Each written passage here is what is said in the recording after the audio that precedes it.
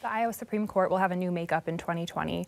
Are Senate Republicans considering any abortion-related legislation that you hope would be upheld by the future court? Oh, there's no doubt that our caucus is a pro-life caucus. We have been the last 3 years and have passed several measures trying to advance the pro-life cause.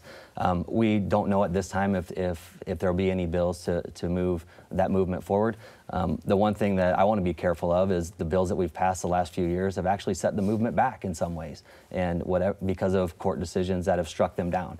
And so whatever we do, I want to be careful that we're actually moving forward and not going backwards.